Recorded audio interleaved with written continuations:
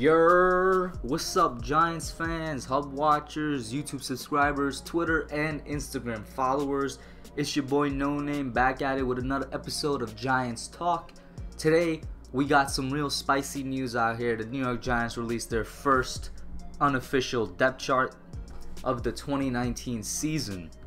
Now this chart came out today, Tuesday, August 6th, 2019.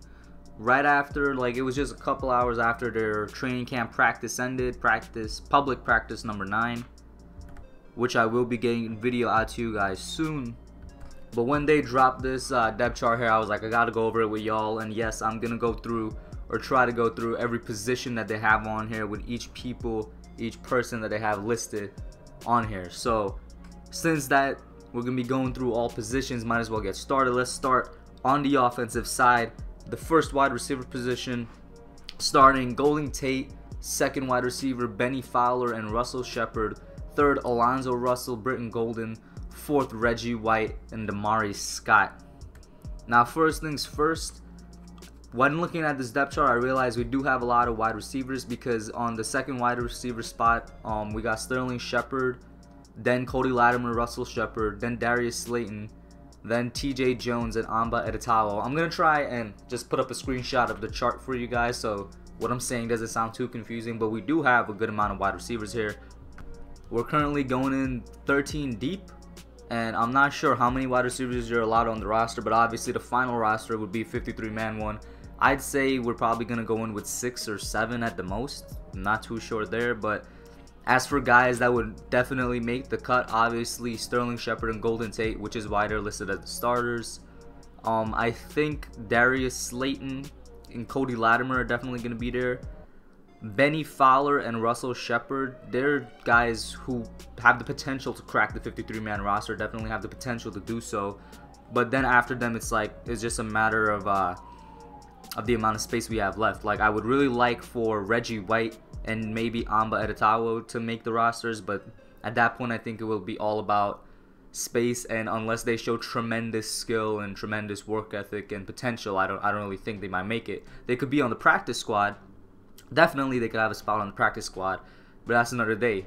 So as of right now, our wide receiver core is looking pretty good. I mean, we all know Sterling Shepard, he's projected to be back for the first game of the year.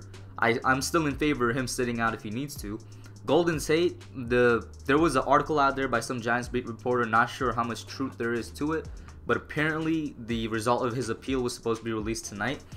Whether or not he's going to get it taken back or whether he's going to miss the first 4 games, whatever it is. We still got Golden Tate going into the season. He's healthy. We just won't have him for 4 games at the worst. And we got Benny Fowler and Cody Latimer, 2 reliable guys that we could have on the outside. Really good number 3 options. Not much else there. Good number 3 options. Cody Latimer could be a great weapon on the punt or kick return game, which is where he's also listed on special teams. And after that, like I said, 2 guys I would love to see, Darius Slayton, Reggie White. All depends on spacing though. So going on to the offensive line, we got left tackle Nate Solder, then second Chad Wheeler, third Brian Mahalik, fourth Paul Adams. This is basically how I expected it to be, rolling in with 4 guys there at left tackle, with Chad Wheeler doubling as a backup for the right tackle. No problems there. I love to see a lot of depth at the offensive line position. Same thing for left guard, Will Hernandez, then Victor Salako, Nick Gates, and Malcolm Bunch. I might be pronouncing his name wrong. Center, John Halapio, Spencer Pulley, James O'Hannigan. So as of right now, they have John Halapio slated as a starter. I'm assuming that he's done enough in training camp and that they've seen enough from him the previous year to say that he's the definite starter. Pat Shermer had some comments about it. He says he believes in both Halapio and Pulley, that they're both 2 good guys that know the system well and work in the system well. He's still not ruling out that maybe Pulley could beat out Halapio for the job. Whatever the case is, I am super happy that we have 2 amazing centers there, 2 really good centers, and whoever's the starting job, I think they would deserve it. Right guard, we got Kevin Zeitler, Evan Brown, Chad Slade. That's the only offensive line position where we have 3 people instead of 4. Not too worried though. Kevin Zeitler, in my opinion, top 5 right guard in the entire league, and he's been healthy for most of his career. Knock on wood for him to stay healthy throughout the season, but I expect great things from Zeitler. In my opinion, he's our best offensive lineman right now. And then right tackle, we got Mike Remmers, Chad Wheeler, Brian Malik, and George Asafo-Ojay. So right tackle and left tackle, they have two of the same backups, but right now Mike Remmers is slated as a starter. The only thing I'm surprised by here is that George Asafo-Ojay is put as the 4th man down. Yes, he was a 7th round pick, but I thought, and this was just my opinion, he could have been something more. I thought he probably would have given Mike Remmers a good run for his money. I guess not. George actually hasn't been seen on the field too much. I'm not sure if there's an injury there or if it's just a matter of limited snaps. Then on to tight end. Same thing with wide receiver. There's 2 tight end rows. Evan Ingram, Scott Simonson, CJ Conrad. Then Rhett Ellison, Garrett Dickerson, and Isaiah Seawright. Now, I only think we're going to be rolling in with 3, 4 at the most tight ends this year. Obviously, Evan Ingram and Rhett Ellison. I think that's your number 1, number 2. Then Scott Simonson, CJ Conrad. CJ Conrad, somebody I really liked coming out of the undrafted free agent slot. And he's been a fan favorite in training camp, showing that he really deserves a spot on this roster. Garrett Dickerson has made some noise here and there, but I don't think it's to the level that CJ Conrad is. And Conrad, he plays, like I always said, a mini Evan Ingram with great blocking skills. So if he makes it onto this roster, I definitely could see him moving up to number 2 and being a great backup for Evan Ingram whenever we release Scott Simonson, if we do release. Rhett Ellison, if we do release him. On to running back. Obviously, the starter, the best running back in the entire NFL, Saquon Barkley, being backed up by Wayne Gallman. Then, surprisingly, Paul Perkins and Rod Smith are both listed as a 3rd. I thought it would have been something like Paul Perkins and John Hilleman, or maybe even just John Hilleman, because Rod Smith, honestly, I could care less about him being on the Giants. No offense to him. I just think that he can't. There's nothing really he could bring to our team that another running back can't really bring to us. Paul Perkins, I kind of feel the same way, but he's had a good training camp, so who knows, maybe there's something about him that I don't see. I mean, I'm not there with the coaches. They probably have a lot more notes on these. They definitely have a lot more notes on these players than I do, but that 3rd spot is definitely interesting. I didn't think Rod Smith would be that high up. And Elijah Penny, I think he's definitely going to make the roster as our fullback, which is definitely a dying position in the NFL. It's not even listed here on the offense. But he's a good fullback. Him and Rhett Ellison usually have those duties. And John Hillman was another undrafted free agent I really liked coming out of college. Not sure how he's going to make it onto the roster. Like, we have a pretty good running back group. If he does, I'll be glad. Then QB. Big QB, final on the offense right here. Eli Manning slated as a starter with Daniel Jones as his backup. Then Alex Tanney, and then Kyle Lauletta. And I've been saying this for a while in my training camp videos. I do think Kyle Lauletta is going to get cut.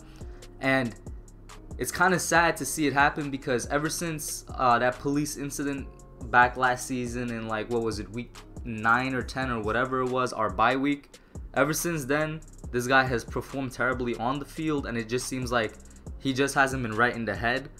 Like, I guess mentally he's not there, because in the preseason and training camp last year, it was the complete opposite. Kyle looked good.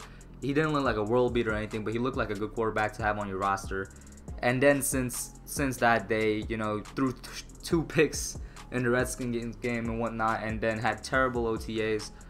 His training camp, it could have been better, to say the least. I mean, he's been throwing the ball straight to the cornerbacks instead to receivers, overthrowing balls, throwing it into empty space. He just hasn't looked like any level of an NFL quarterback. Maybe he just needs a different change of scenery, who knows, but we're definitely not rolling into this season with 4 quarterbacks at the helm, and I think if we're going to cut one, it's going to be Kyle Lauletta, because Alex Tanney has looked good. You know, considering he is a backup role, he's looked good. Hopefully the best we could get out of Lauletta is some type of trade piece. Maybe he'll go for a 5th or a 6th rounder. I don't know. I just wish him the best, man, but I don't see him anywhere on this Giants roster. So with the offense covered, let's move on to the defense. Starting off with defensive line position, we got 3 defensive linemen here. Our 3 defensive line positions listed off. Obviously, we're running 3-4. The first one, BJ Hill, backed up by RJ McIntosh. Then Freedom Akinmoladen. I'm sorry for butchering your name, Freedom. I'm just going to call you Freedom. I'm not going to try to butcher that again. But this is as expected. I'm excited to see which RJ McIntosh could bring to the table, although I expect very limited snaps from him. In my opinion, the best part of our defense right now is definitely the defensive line. We have a top 15, top 10 defensive line group with BJ Hill, Dalvin Tomlinson, and Dexter Lawrence starting. He's very versatile, very big, very strong. All three of these guys could get sacks, more so BJ and Dexter than Dalvin, and all three of them could definitely stop the run. I'm really excited for this defensive line group, and I expect the three starters to have a lot of playing time. So I'm not sure how much we could say of RJ McIntosh, but we never did get to see a lot of him last year because of his injury coming off his rookie season. Hopefully we can see something good. Then at the next position, like I said, Dalvin Thompson backed up by John Jenkins and our 7th round pick Chris Slayton. Then Dexter Lawrence, Olsen Pierre, and Jake Sorensa. If there's anybody on here that might get cut or put to the practice squad, I'd say it would be Freedom and Jake. Haven't really heard their name called that much, but definitely I've heard of Olsen Pierre, John Jenkins, and Chris Slayton throughout training camp and throughout OTAs. Next up is the Sam linebacker position, or basically the strong side linebacker. Sam, just the football term for it, I guess. And this is something I am surprised by. We have Kareem Martin slated as the starter, followed by Marcus Golden. Sorry if you guys heard that in the back, like that's right outside my house. The garbage truck is coming in, but followed by Marcus Golden, Avery Moss, and Terrence Feed. Now I actually expected Marcus Golden to be slated as the starter here, with Kareem Martin as a backup and possibly O'Shane Ximenez also as the backup. But he's slated in at the will spot, or the weak side linebacker. And I definitely think O'Shane's talents would be better used on the strong side than the weak side. That's just my opinion. And I also thought that Marcus Golden, given how Coach Betcher has spoken of him since we acquired him in free agency, I definitely thought he would have beat out Kareem Martin as the starter for that position. He's definitely, in terms of potential, has more than Kareem, but you know, health issues and production over the past couple years have definitely sidelined him a little bit. You know, this is just the first unofficial one. Maybe he will be the starter when the official one gets released. It needs to be finalized by August 31st. It would look very different from this right here. And since I already spoke about the weak side, might as well go over that. Lorenzo Carter as a starter, O'Shane Ximenez, Keon Adams, then Jake Carlock, and Joey Afieri. I love to see that Lorenzo said as a starter. This was expected, and I expect great things from him this season, man. I mean, in limited snaps last year, this guy got 5.5 sacks. His athleticism and speed, and now if you've seen him in the summer, he's bulked up quite a bit. I expect him to be a 10-sack player this year. Like, I definitely expect him to be a breakout player on the defense. Watch out for this guy, Lorenzo Carter. Opposing offenses might have nightmares about him. Then with the two inside linebacker spots, we got Alec Ogletree and Tay Davis as our two starters, with BJ Goodson, Ryan Connolly as the second backup, then Nate Stupar, Jonathan Anderson, and Josiah Tuefa. This is how I expected it to be honest with you guys. BJ Goodson and Tay Davis, I really thought Goodson might have been the starter, but Davis is somebody we got in 2017, I believe, or was he a 2018 undrafted free agent? Either way, he's shown to be great for his spot and had good potential, more so than Goodson. Goodson is kind of a weird, inconsistent player. He's like somebody great to have on primetime games. Those are always his best games. But during the regular, like, 1 o'clock Sunday games, he's kind of just a role player more than anything. And Josiah Tuefa was another undrafted free agent I liked. Glad to see he breaks into this roster here. Hopefully he could manage to improve and keep his spot. Now going on to the secondary. Left cornerback, DeAndre Baker stated as the starter. Grant Haley as the backup, Corey Ballantyne, and then Ronald Zamort.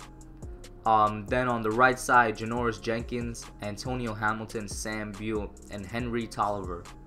Now obviously what you could take away from here is that they included the slot cornerbacks in Grant Haley and Henry Tolliver within the left and right side cornerbacks. The starters are who I expected to be Janoris and DeAndre. One thing that is interesting is that Sam Beal is listed as a third. We do know he was slightly hampered again, slightly injured for the second time in his second year. I'm really interested to know if we're actually ever going to see Sam Beal play. I always wanted to see him play.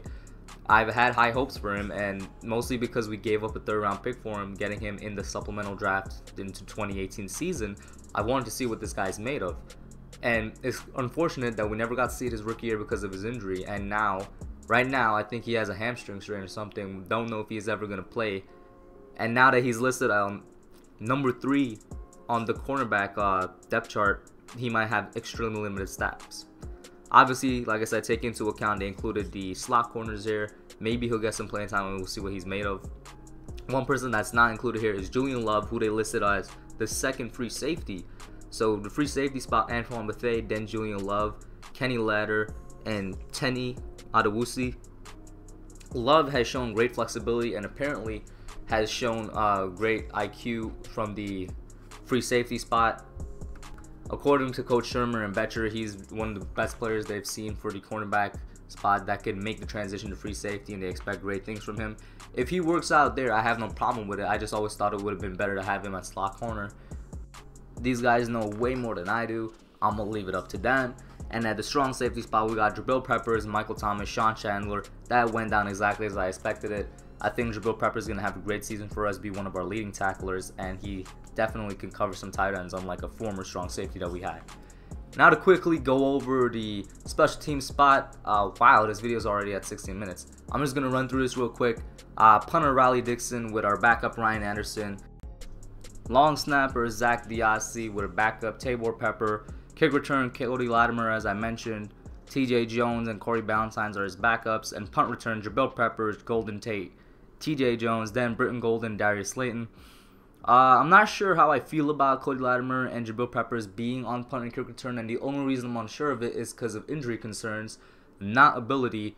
Cody Latimer was known in Denver for his great kick return skills, and in the Browns in Cleveland, Jabril Peppers was their best punt returner in a long time. So I'm happy about that, just a little concerned about injury.